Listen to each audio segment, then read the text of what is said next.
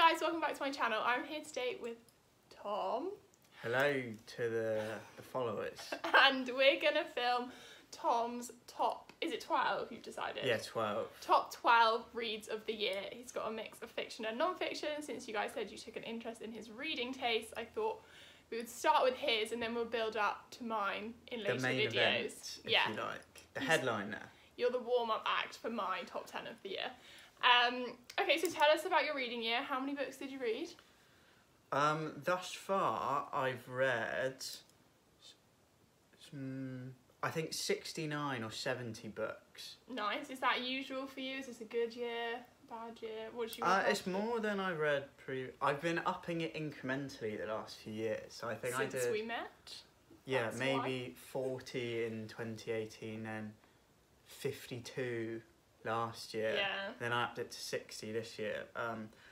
I'm slightly conscious of the fact that because we've been in a global pandemic, it's been easier to read more books. Yeah, definitely. It's skewed our taste. And what about your fiction to non-fiction ratio? I've read. Oh, you're quite... quite thick, heavy. You are, but I think that's before we met and before, like, when I first met Tom and we were talking about our reading taste, you were, like, exclusively a non-fiction reader, weren't you? Yeah. You're very much, like, I read books to learn, I read books to educate myself. And so you've seen the light, which I think is interesting. Well, yeah, and I think, obviously, doing a PhD and, like, we're reading non-fic all the time. Yeah. And I think, like, generally, you kind of reach a point where you're like, I actually learn a lot more about the experiential and, I don't know, yeah, those more kind of tacit and sensorial experiences through fiction than you do through non-fic. Yeah, I agree. I don't trust people who think that fiction reading is, like, only for fun. Like, yeah. I feel like that's really, not cool. Anyway, we have 5 of the books here, sneak peek, to show you, and then the other 5, or the other 7, quick maths, no, 6? Wait, how many have you got there? 7? Are on loan to friends, family, or they were audiobooks, right? Or they're in my flat in the Netherlands. Yeah, right. So, do you want to just get started? Do you want me to pick them at random? You haven't ordered them, have you? No, let's do them at random. Okay, up first is Buddha in the Attic by Julie Otsuka. Yes. Tell us about this. When did we both read this year, actually. Yeah, I think I read it in September or October time. And it's a story of Japanese migration of women specifically to marry Japanese men. Or are they Japanese men? Yeah, they're predominantly Japanese men who are living in States. the US, predominantly on the West Coast. And it's set during the years between both world wars. And it's told in the collective we, which I find really interesting, seeing as how the narratives around migration tend to be so homogenizing. I really enjoy the way it takes that and kind of challenges it by putting the we, but then using the we to include all of these different experiences. And they are so different, aren't they? Yeah, They're talking about people that have lived in cities, people that manage to climb the social ladder, and people that remain impoverished. And I feel like it really turns on its head that idea that there is only one certain type of person that is a migrant. Well, yeah, or there's like a typical migrant story, if you like, and it goes into detail of the internment of Japanese prisoners of wars when World War II started, and she's written a second one which I think is set in the internment camps, because we reach the end of this as they are being sent away, sort of when we're left on a cliffhanger. Yeah. It was certainly a part of history I didn't know that much about. But yeah, it's a very, very poignant book in that regard, and yeah, it's just wonderful. Yeah, I agree. It's like one of those ones that really taught me very specifically about something I had no idea about. I'm glad you love that one. Okay, up next, you've got a few big hitters coming in, but I would like your takes on them. Yeah. Of course, Girl, Woman, Other by Bernadine Evaristo. This would be in my top 10 if I didn't already read it last year. Tell us your thoughts on Our Friend. Well, I mean, I think obviously the amount of discussion around this book has kind of rendered any of my views quite obsolete. Yeah, but as a yeah, I just it is worthy of all of the hype that it got. I think just how rich and diverse the different characters were, and I suppose similar to the previous book in that it takes the idea of kind of blackness and otherness and shows all of the different variations in that. Yeah. And what about like some people have a problem with it that it's only got like 2 full stops or whatever. Like it's quite like experiment. It's not like, to be fair, I think you and I both read stuff that's more experimental than this, so maybe this doesn't bother us as much. But I know that was the critique aimed at it. Was people were jarred by that, but it doesn't jar you. Not at all. Not at all. Me neither. I think in that regard it's just so engrossing because you just keep reading and reading, and there's so much to get into. Yeah, it's probably one of the longest books that you read. Yeah, but you just go through it so fast. Yeah, I agree. Normally I would be put off by something this size, but I didn't even question it, sort of, like when I read it. Yeah. Glad to see you love that. Okay. Switching to something very different. Yeah, let's go off-piste. With Who They Was by Gabriel Krauze. This is a proof copy that I got in the summer, which then I lent to Tom because I knew he would have a lot of thoughts on it. It was booker long-listed. I don't think it made the shortlist, but tell us about why you think Who They Was, which arguably is one of the most divisive books. I've seen a lot of discussion on Bookstagram, people talking about the morality of it and the content being romanticism or glamorising.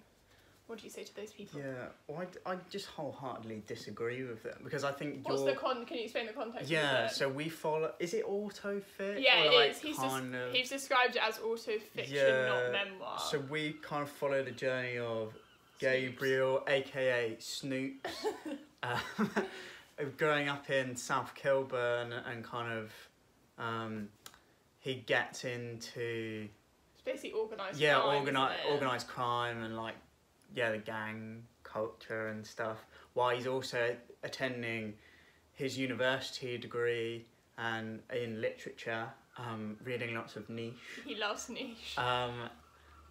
And yeah, I just thought it was a really good exploration into this kind of world that you kind of only hear it from the perspective of people being like, oh, like, gang life is very bad and like all this stuff. And like obviously it's not something that anyone would want to, but you kind of get a totally different perspective on it. It's really well written as well. Yeah, it's written completely in like a dialect of like colloquial language of their yeah, so it's very very evocative of London. So I think maybe if you're from abroad or whatever, it might be a bit difficult to kind of figure out what they're talking about. Yeah, definitely. It would take a while to get used to. Even some, like, so many of the slang terms used for like drugs and violence. It is extremely violent. Yeah, it is very violent. Like graphically violent. But yeah, even yesterday I saw someone criticising it, and they were saying how angry they were when they read this, and instead you should read this BBC article which just came out, which was interesting about like the life living in like within a gang in South London. I just don't know if I can't see that this is doing anything except telling one version of the truth. Like, it's okay that we can believe there's multiple truths existing at once. Like, people can choose this life because they think it's glamorous, or they can choose this life because they're born into abject poverty. Like, both those things are true. Well, yeah, and I think just the morality thing is like you're kind of imposing your own more, and like it's not like in this book he's like, oh yeah, all of these things I did were absolutely fine. No. Like, he doesn't. That's not the point of the book at all. It's just telling a different narrative, and I think the reaction to it shows this real. I don't know if classism is necessarily the right word, but this real. I don't know, this tendency to kind of look down on those kind of experiences and say, oh, like, you shouldn't do this, and like people, I don't know. It's also like, I don't see the point in refusing to believe it because it exists. Like, people are determined to view this like negatively, but at the end of the day this still goes on and it still happens, and there's people like and being killed, and participating in it, so like why are we pretending that it doesn't? Well, yeah, why doesn't that deserve a place in our, like, in a wide range of narratives we read about our city? Well, yeah, and one of my favourite, sorry, I'm aware we're going quite long on this one, but just one of my favourite bits of that is like where he talks about London as this mishmash, this like patchwork of different worlds, and it's like for one person, like they might get robbed or something, and that's like this abnormal thing that happens kind of out of their regular sphere, but like for him it's like his everyday, and like it's definitely food for thought, I think, for sure. One, I'll give you a spoiler that's going to feature in mine, is That Reminds Me by Derek Owusu, another beautiful London writer writing about also a piece of semi-auto fiction, or like inspired by his own life events, I would say. Tell us why you loved Mr. Derek Owusu. Just the pure poetry of it, the way it kind of weaves in that West African folklore with, is it Anansi? Anansi the spider, yeah. Yeah. So a story of a boy growing up in care and then being like taken to a foster family and like outside of London, and then returned to his biological family. Yeah, and just it's a kind of tale of dissociation and kind of trying to negotiate his identity within that space, like in the context of being in his foster family, and then going back into London and reuniting with his biological mother, and kind of the emotional and psychological toll that exacted on him as a young black man. I'm just thinking now, so many of, like, I think it would be the same for me, like most of the books we read are focused on identity and looking at individual character identity. Like, I mean, the one I'm about to hold up is quite plotty, but the rest are not really. Yeah. We're definitely people, aren't we? Yeah. Okay, the last one we have in hardback to show you is Dominicana by Angie Cruz, another one that had some online critique and discussion around the discourse, like what was happening in the book. But tell us why you like. This is also Angie Cruz based this primarily on the experiences of her mother immigrating from Dominicana to New York. So yeah, another Own Voices story. Well, yeah, I mean, I don't know if you already told the listeners, but I did, and I have previously worked a lot with migrant communities, and that was one of my major research interests in my master's and in my undergraduate degree. So I still read a lot about a lot of literature surrounding diasporic communities in different places, and I still have a real interest in how in those sorts of experiences. It's the tale of Anna and her migration and her from the potentially not even migration, arguably underage marriage / kidnap would suggest.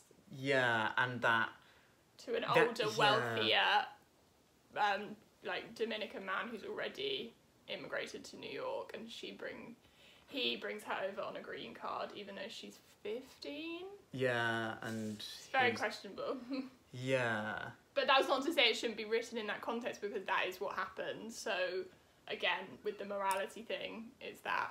Yeah, and I think think is reality. It does a really good job of juxtaposing her life in the Dominican Republic with her life in New York, and this idea of like the aspirational migrant and what they leave behind to what they go and do, and the way that they're treated in the US, and also like what their role is when they migrate. This is so much about family, and the reason why she makes these sacrifices and signs up for a marriage that she's not interested in participating in is for the sake of her family, because her mother wants to also immigrate, and she wants like her siblings. Yeah, it's like a whole like family loyalty thing, isn't it? Yeah, and I think it talks really eloquently about the alienation that is felt as a migrant in a new place, like about her trying to speak the language, and especially in a city like New York that's so like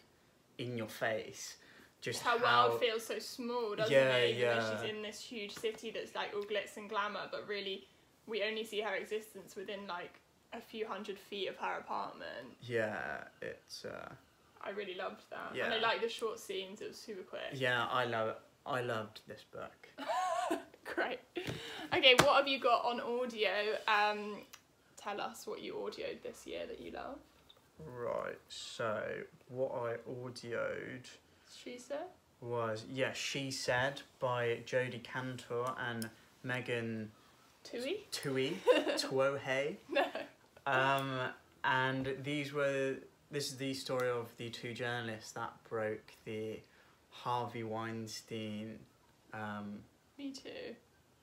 I don't know, what's the right word? Scandal, story. Yeah, I don't know if it's scandal's the right word, is it? Just No, like because that. it's very, very believable. Yeah, That's like not- they exposed the abuse that Weinstein participated in over a number of years and in Hollywood. It's just, a wonderful book into the lengths that were gone to try and prevent the story from coming out.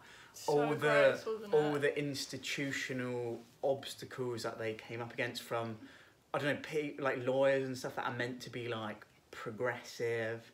Yeah, that was so interesting. Yeah. A big name, like feminist lawyer, and it really spoke to that culture of capitalism and protecting your worth when you're marketing yourself as doing the right thing, but when the right thing is like up against you losing out on money, then money always wins. Well, yeah, and just the culture of fear that He is created infused. not necessarily just in Hollywood, but in institutions Yeah. more generally, that people don't feel like they can come forward just because the emotional toll it takes is. I also loved how it was written by the both of them. Like I'm really into collaborative non-fiction. I feel like that should be a thing. Like I just really liked that. And I loved Rose McGowan in it. I want to read her memoir now. Yeah, she was really great. What else did you audio? Say Nothing? Yeah, Say Nothing by Patrick Radden Keefe. This one's for you, Jay. He wants to read this. He's put it on his shelves. It is the most comprehensive account of the Troubles in Ireland. It must be noted that Patrick Keefe is... He's American. He's American with Irish ancestry, I believe. I mean, most of America claim Irish ancestry. So, I don't know, I've only seen a couple of criticisms suggesting that he was not the right person to write the book, but he has a PhD, doesn't he, he's heavily involved in the scholarship around it, which I think is, to me, that's credit worthy as someone to write a non-fiction book. Yeah, it's just the complexity of it as a body of work is absolutely mind-blowing. Like, it must have taken them so long to put together, and you get a lot of the information is from accounts with people that were involved in the IRA. Mm-hmm. Yeah, the interviews. That's why it's so good on audio as well, isn't it? Because he's talking about these tapes that are recorded. Yeah. Which you then listen to. But if you've never read about the Troubles, I would say that it would be quite an undertaking to listen to. It's quite a lot. But yeah, and obviously the complexity it goes into is quite a lot. Yeah, I will link it's more than an overview. Yeah, definitely. And I don't know if there is any books that really give it an overview, and I don't know if it is actually possible to overview something like that in recent history because it's so inflammatory still. Well, and and so many it goes into that in the book with the kind of laws around the storage of the statements of people that are involved in the IRA and kind of protecting them from going to the FBI. So interesting. And I think, especially as we hurtle towards a no-deal Brexit, and obviously in the past years the relationship with Ireland and Northern Ireland has been so much back in the news. Yeah, it's definitely one, if you live in the UK, it's one to read and inform yourself on, as it's obviously severely lacking from our current curriculum. So the final audiobook I listened to is Afropean by the lovely Johnny Pitts. Read in his native Sheffield burr. Yeah, lovely. It explores his...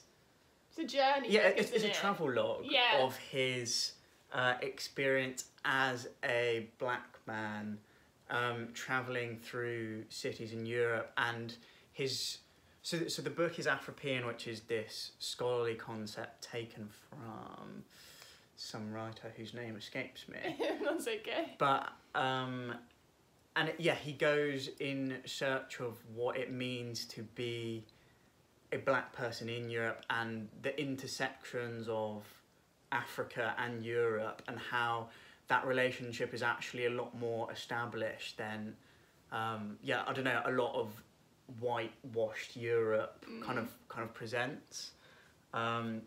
He goes to Paris, Amsterdam. Yeah, you found Moscow. the chapters on the Netherlands obviously extremely interesting to learn about. Your obviously now you live there and stuff, to understand their concept of racism and just their history of colonialism and the kind of absence of the language to discuss these things. And just the lack of public knowledge and education about these issues. It's really good. Really well written. He explores the culture, he explores food, he explores travel systems. It's a travel book, it's also a memoir, and it's also an exploration of blackness. So yeah, one I would also recommend. Yeah. So we've got... I'll do the last fiction one. Okay. So, My Name is Leon by Kit Duvall, which I actually spoke about briefly previously, so... Yes, because you were reading Supporting Cast, weren't you? Yes. But this is Kit Duvall's fiction book, isn't it? Full-length fiction book. Yeah. Similar themes... Well, it's about the foster care system, isn't it? Yeah, and about... this boy kind of growing up in... in a single-parent family, and his mother's kind of not... his mother has a lot of mental health problems, and you experience the breakdown of his family and his experience moving into foster care. Through his eyes, Yeah, right? through his eyes. Which I think I would find... I'm not big on child protagonists, but you thought it was powerful. Yeah, so powerful. And, just really... quite emotionally shattering. Yeah, I think I would find it the same. What other two do you have left? I've got 3 left. What are they? In the Dream House. Yes. By Carmen Maria Machado. We love Have you already spoken about this? But I know we already spoke about it briefly on a previous video. And it will also be in my favourites, but just know Tom likes it as well. Yeah, it Loves was great. It. We just lent it to a friend that we were FaceTiming last night, and she was sharing how much she loved it. And I think it's one of those ones that anyone we lend it to, they will get something out of it. Yeah, definitely. Okay, and what about your niche recommendation of the year? Angels with Dirty Faces by Jonathan Wilson. So this didn't actually come out this year. No, it doesn't have to come out. None of these come out. Some of these didn't come out this year. Oh, well, it's not niche really. If you're into football, I'm sure you'll be aware of the writings of Jonathan Wilson, who wrote Inverting the Pyramid, which is kind of the football tactics Bible. And he's written a number of other books about different figures, like Brian Clough, and he's written a lot about football behind the Iron Curtain as well. You like that. So what's Angels with Dirty Faces? So Angels with Dirty Faces is the comprehensive footballing history of Argentina, and it traces football in Argentina from its roots in Scottish migration to Argentina, and how it developed, and how important it is to the Argentinian psyche in this country, which kind of is predominantly was this kind of cross-pollination of lots of different people, because it's lots of like Italian migrants, Spanish migrants, and how you unite all of those people. And football was the way that was done, and about how, obviously... Does it make you want to go to Argentina? Oh yeah, I mean, I wanted to go beforehand, but yeah. And I think especially recently with Diego Maradona's passing, R.I.P. Diego. I think there's 2 separate chapters on him, and just the place he occupied in Argentinian folklore and mythos. It's chronological, so it runs through the 20th century. Obviously up to, including the great Argentinian World Cup winning sides of 78 and 86, and then obviously on to more modern day. And what's the last book you read of the year? The last one is Black Wave. Not that you read, that you love, sorry. Saudi Arabia, Iran and the Rivalry That Unravelled the Middle East by Kim Ghattas, or Ghattas, however you might say it. Again, this is a really comprehensive history. You're big on comprehensive histories this year. Yeah, I am. No, it's good to get a good, deep look. You have a really good stamina for that as well. I think I get bored. Especially in regard to the Middle East, it's so and it's a bit like when people speak of Africa as being like one thing. And it delves a lot into the, particularly kind of from the 60s and 70s onwards. So the revolution. Yeah, through the Iranian Revolution and Saudi Arabia, and how the other countries in the Middle East like Lebanon, Syria, and how they were kind of caught in the crossfire of relations between Saudi Arabia and Iran. Does it touch on like the Western, like the way the West unsettled it and caused Yeah. So it's a good like look at also like colonialism and how we've been continuing to fuck up the world. You can't really speak about the Middle East without speaking of colonialism and the Pikes-Peak Agreement and the way the West propped up all of these regimes that were beneficial to them, like in Iran, and the way they continue to do trade with Saudi Arabia now, and what that means for the way we look at the Middle East and what's going on there.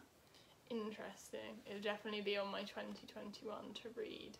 I'm going to get on audio though, but yes, okay. That's a real good mix of the year. So you've read a lot of history and a lot of character-focused, non-white British, really. My story graph says I like books which are reflective, emotional and challenging. I think mine says the same. I think it says that to everyone to bolster our egos.